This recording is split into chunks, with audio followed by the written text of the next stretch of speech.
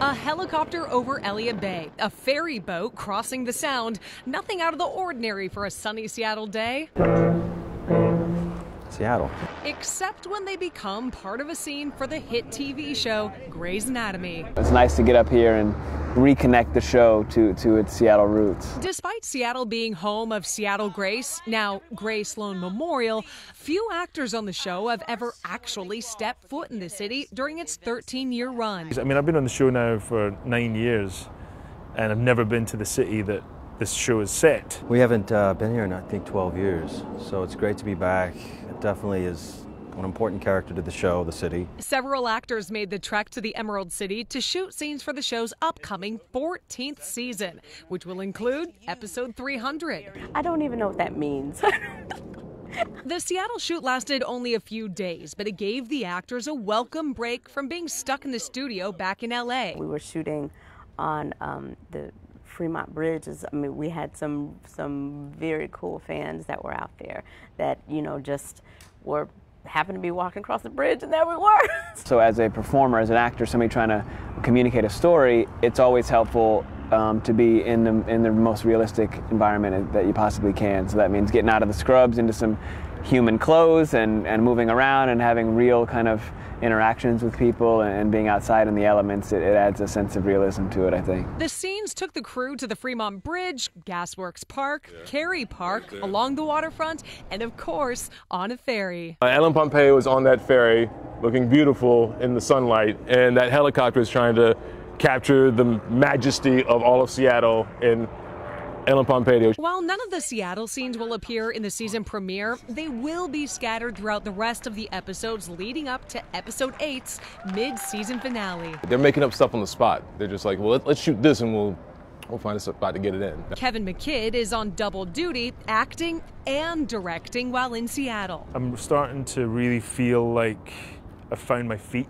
as a director, and it's been such a great training ground for me. Also returning to the director's chair, Debbie Allen, who, despite the chaos of coordinating a helicopter shooting aerials of Ellen Pompeo's Meredith Grey, still had time to hang with the fans.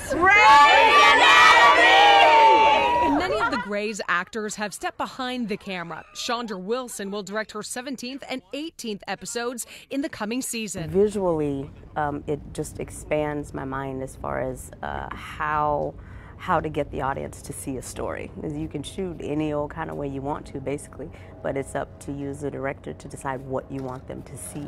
And so that decision making is really interesting for me, and to see it come together in the editing room and say, yeah, that is what I wanted them to feel. That's what I wanted them to see.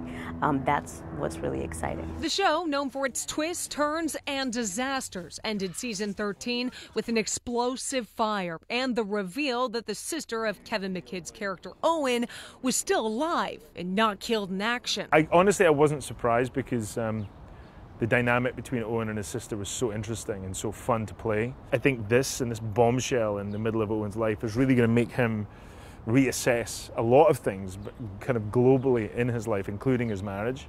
So I think that'll be really interesting. Fans have very strong feelings about the relationships on Grey's, including J'April, made up of Jesse Williams' character Jackson and Sarah Drew's April. I just really love working with her. I really trust her. She's a tremendous actress and person, and we're really great at listening to each other and really honing and developing these characters and their dynamic.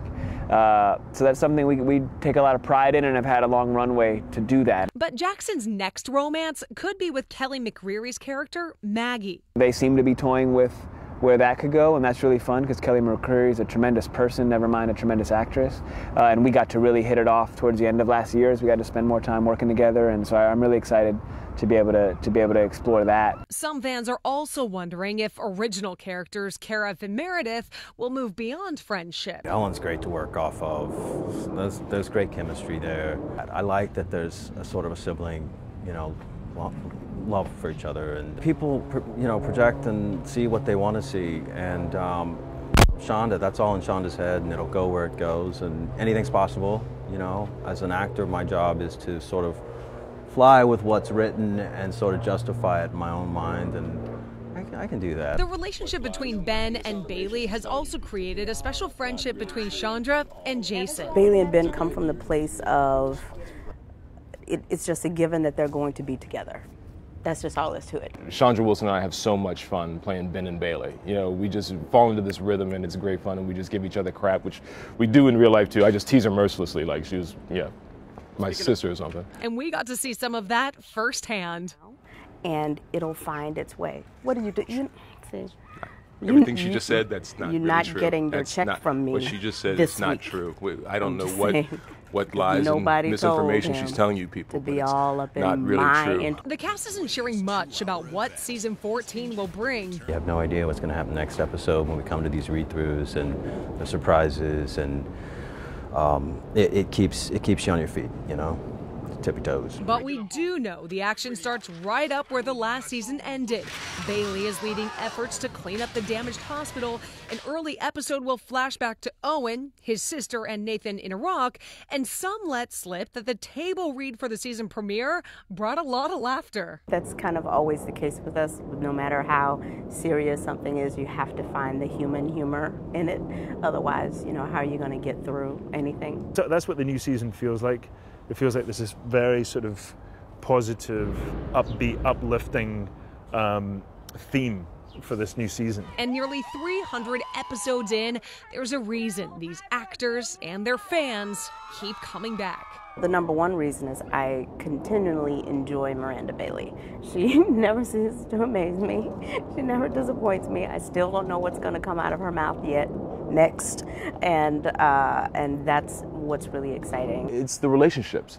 For me, it's all about the relationships, on camera and even off camera. So as long as I can be satisfied creatively and still feel alive and still feel vibrant, it's great to have a home base. I'm tremendously grateful for it.